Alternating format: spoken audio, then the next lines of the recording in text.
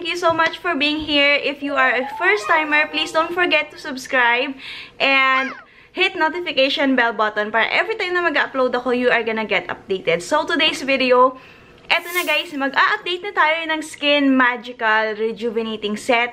Set 3 na to. So, i-update ko kayo and i-answer ko yung mga ibang questions nyo rin also. So, let's get started. So, una muna guys, papakita ko ulit sa inyo yung Skin Magical just in case na first time mo ito mapanood. And para alam mo kung ano yung pinagsasabi ko. Ito yung Skin Magical Set 3. Ito siya. Ito yung rejuvenating set. Ito yung rejuvenating cream. And then, yung age-defying cream. And then, ito yung toner niya. Wala ako yung sunblock kasi nasa sasakyan. Minsan kasi hindi ako nagme-makeup. Nagda-sunblock lang ako. So, minsan yung sunblock na iwan ko sa car. Ayan. So, ito lang yung meron ako right now. Yun yung ginagamit. Ito naman kasi yung ginagamit ko daily. Sa gabi ko lang siya ginagamit, guys. And 1 week na akong gumagamit. So, gusto kong ipakita sa inyo kung gano'n na ba nabawasan or kung ano na ba yung na-consume ko after 1 week. So, eto siya. Teka, tatanggalin ko yung plastic para makita nyo na kung ano yung actual na nabawas ko sa kanya. Para kung tipid ba siya or what. Teka, tanggalin ko yung plastic. Ayan, para makita nyo talaga. So, after 1 week, guys, everyday ko to ginagamit. Take note, everyday ko siyang ginagamit. Only sa gabi. So, you have to remember na sa gabi ko lang siya ginagamit. Hindi ako nagtutoner sa umaga. As in, sa gabi ko lang talaga ginagamit itong regimen na to. So, after 1 week, eto na yung nabawas. Sana makita nyo, guys. Ayan. Ayan, diba? Parang hindi masyadong nabawasan. After 1 week ko siya, or 7 days to be exact, or 5-7 days, ayan yung kanyang nabawas. Actually, guys, puno naman kasi yan. Pero, syempre, nakabawas na ako ng mga, 1/8 ba yan? 1/4. Super onti pa lang yung nababawas ko. Pakita ko din yung cream. Ayan na yung nabawas ko. Super onti pa lang kasi matipid akong gumamit sa kanya, guys. Kasi, guys, for 1 week, medyo manipis yung aking application. Kaya kung sasabihin nyo, ate, para namang wala kang binawas, parang wala naman akong ginamit. No, guys. As in, to be honest with you, everyday ko talaga siyang ginagamit. Pero manipis lang yung application ko. Kasi may mga ibang reviews ako na napanood, mga nabasa, na medyo matapang daw yung Skin Magical 3. Siyempre natakot ako kasi syempre baka mamaya mag-overreact yung face ko, mamula. Kasi 'di ba alam niyo naman kakagaling ko lang ng 2 tapos nag-rest day ako siguro ng mga 4 days bago ako mag-start neto. So, sabi ko, wow, fresh na fresh pa yung skin ko. And if ever man, sabi ko, nipisan ko na lang yung application. So, that's what I did for 1 week. Manipis lang siya, guys. Yung paglagay ko ng toner, hindi masyadong basang-basa yung aking cotton pad. Tapos, yung aking rejuvenating and age-defying, manipis lang siya. So, in 1 week, ang ganda na effect niya sa akin, guys. Papakita ko yung mga picture. Ito yung day 3 ko. Papakita ko sa inyo, guys. Meron siyang micro-peeling. Yes, nag-peel ulit ako. And even if na nag-peel na ako sa Skin Magical 2, nag-peel pa rin ako sa 3. I don't know why. Pero sa akin lang yun, guys, ha. Hindi naman lahat pare-pareho. Pero nung sa 3, nag-peel ako. Kung nakita nyo, actually, malalaki yung mga peel neto as in. Pero kasi nagmo-moisturizer ako ng Cetaphil. So, malaking tulong yun na nagmo-moisturizer ka ng Cetaphil para hindi masyadong taglad-taglad na parang sunburn, na parang pwedeng i-mask yung balat mo. So, malaking tulong na meron kang moisturizer. So, kung makita nyo sa picture, di ba, parang medyo maliliit siya na micro-peeling. And then, nag-last yan until 5 days. Tapos, eto yung 5 days naman, guys. Medyo tumahan na siya.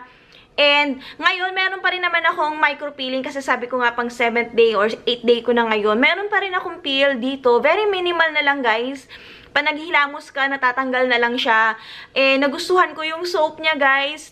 I really love the soap. Yung Skin Magical na soap na 3, yung color orange na yon. Nagustuhan ko siya. Very gentle siya. Hindi siya mahapdi, guys. Kasi I remember nung nag-1 ako, yung Kojic soap na yun, ay, nako, naiiyak ako. As in, humahapdi talaga yung face ko. Hindi ko kinakaya yon. Pero dun sa 3, yung Kojic soap ng 3, ang ganda niya. Very gentle siya. And malambot siya sa mukha. Kasi yun lang talaga yung ginagamit ko na soap. For 7 days, nagustuhan ko siya. Hindi siya mahapde. So, nagustuhan ko talaga siya. As in, super talaga. As in, I really, really like it. Kasi before na nag-2 ako, parang medyo mabagal yung effect niya. Number 2 talaga is a maintenance set. So, etong 3, actually, siguro, I guess, mas matapang siya. And mas marami ako na micropeel. So, mas naging fresh and blooming yung skin ko. So, mas nagustuhan ko siya kasi before, meron pa akong mga uneven skin tone dito. I mean, ngayon pa rin naman, hindi naman siya perfect kasi, syempre, di naman tayo artista and whatnot. Hindi rin ako nagkaroon ng pimple for 1 week. Actually, may period ako, guys, nung ginamit ko to. Oops! TMI, guys, pero actually, nung ginagamit ko tong Skin Magical 3, meron akong monthly period, pero hindi ako nagkaroon ng pimple. So, thankful ako na hindi ako nagkaroon ng ganon. Usually, nagkakaroon ako ng pimple dito o dito, pa isa, dalawa, tatlo, ganyan. Pero nung gumagamit ako ng Skin Magical 3, during nung time na meron akong monthly period, walang pimple na nag-appear. So, super happy ako. And actually, nagustuhan ko yung age-defying cream kasi kung naamoy nyo na to or nagamit nyo na amoy Johnson's Baby perfume. Ganun yung amoy niya, amoy Johnson's Baby powder. Saka nakakakinis talaga siya gamitin. I really love it. And very moisturizing din siya. Pero ako kasi medyo super dry skin ako. And knowing winter dito, so I need an additional moisture. That's why nag-Cetaphil ako. So, yung Cetaphil, guys, optional lang yung ating Cetaphil. Or kung meron kayo, ano ba yung isang tawag doon? Celatic yun. Kung meron kayong Celatic or Cetaphil, halos pare-pareho lang naman yun. Pwede rin kayong gumamit ng ganong moisturizer. And yung micro-peeling, ganon talaga siya, guys. Wala tayong magagawa. When you are using a rejuvenating cream or rejuvenating product, talagang nandyan na yung magkakaroon ka ng micropeel. And sa akin kasi sa bahay na naman ako. And pagka umaalis naman, hindi naman ako nagpa-foundation. As in, sunblock lang. I always mention, nag-sunblock lang ako. And that's it. Or di kaya mag-Cetaphil ako para lang ma-prevent yung mga taglad-taglad na nagtutuklapan dyan. Other than that, wala akong hindi nagustuhan sa kanya. I really love it. For sure, i-continue ko to kasi syempre, kung kitang-kita nyo naman, onti pa lang yung nababawas ko. And ang ingay ni Michael, onti pa lang yung nababawas ko sa kanya. So, uubusin ko to. Siguro kasi dahil matipid ako, aabot siguro to ng mga 1 month and a half. Good for my next update. So, yun lang muna yung update ko, guys. Kasi wala naman akong ibang maikwento sa inyo na hindi ko nagustuhan sa kanya. Actually, super positive lahat ng effect niya sa akin. Super ganda. Kitang-kita naman and I really love it. And, i-answer ko yung mga ibang questions you guys galing sa Facebook ko. So, let's get started. Sabi dito, guys, Ate Rachel, ano po bang pinakamagandang gamitin na set pagka first time mong gumamit ng Skin Magical? Guys, sa question na yan, hindi ako masyadong expert kasi syempre hindi naman ako from Skin Magical. Wala naman akong connection from them. Pero based on my experience, nagustuhan ko yung Skin Magical Set 3. I even told my sister na try niya ulit yon kasi mag-start siya ulit ng Skin Magical. So, sabi ko sa kanya, gamitin niyo yung 3 kasi maganda siya, maganda experience sa akin. So, kung gusto mo, try mo rin yung Skin Magical Set 3. And, Ate Rachel, meron po akong mga sunburn or parang feeling ko parang nagbaburn po yung face ko. Ano po bang pwedeng gawin doon?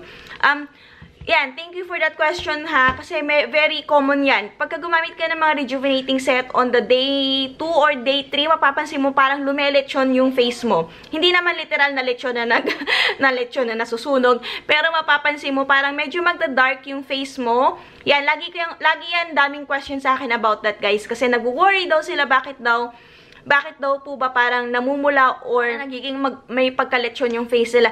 Normal lang yan, guys.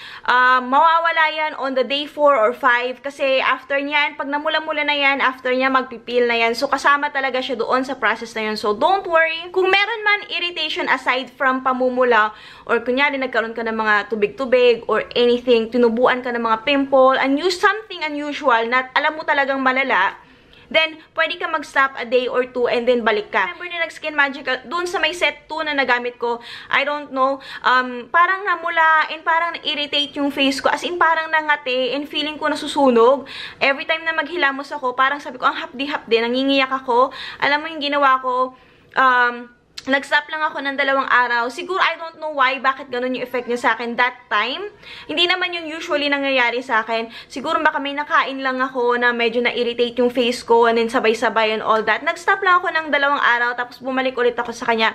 Everything went back to normal and it never happened to me again. So, just in case lang na mangyari sa'yo yun, kunyari magkaroon ng mga ganong effect, stop ka lang ng mga 2 araw, tapos tuloy mo lang, and then observe mo lang yung skin mo. And if hindi ka talaga hiyang sa kanya, na mas dumadami yung pimple mo, mas nai-irritate yung face mo kahit na nag-stop ka na, then I guess hindi ka hiyang sa kanya. Or try mo na paisa-isa muna yung gamitin. Kunyari, soap, try mo muna yung soap, yung ganun lang muna. And then once your face gets used to it, kasi syempre may mga first timer na very sensitive yung skin, guys. Muna gamitin yung soap para masanay ka doon sa Kojic soap sa face. And then after that, pagka medyo feeling mo parang medyo na-immune ka na sa Kojic soap, then tuloy-tuloy mo nang gamitin yung buong set. So, hopefully makatulong yan, guys. And kung marami pa kayong questions about Skin Magical, leave mo lang sa comment section below and I will reply, or pwede rin kayo mag-DM sa akin sa Instagram. Actually, mas mabilis ako mag-reply sa Instagram kasi sa Facebook, guys,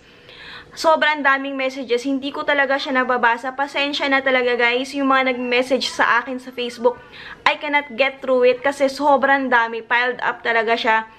And then, yung iba na pupunta sa spam, sa message request, hindi ko siya nababasa. Kasi ang daming messages. So, kung gusto niyo talaga makapag-reply ako ng mabilis, pwede niyo akong i-follow sa Instagram and magre-reply ako sa Instagram ng mas mabilis kaysa sa Facebook. Okay, guys. So, yun lang naman yung update ko for Skin Magical. Sana nakatulong to. And gusto ko lang i-share sa inyo just in case ganito rin yung journey nyo. Gusto nyo magpakinis, magpaganda, magpakikay. Just like me, mag-subscribe ka na sa channel ko. And let me know kung ano pa yung mga gusto mong mga update or ano pa yung mga gusto mong videos na gawin ko. And try natin gawin yan. Okay, guys? Thank you so much for watching today's video. And I'll see you guys next time. Bye!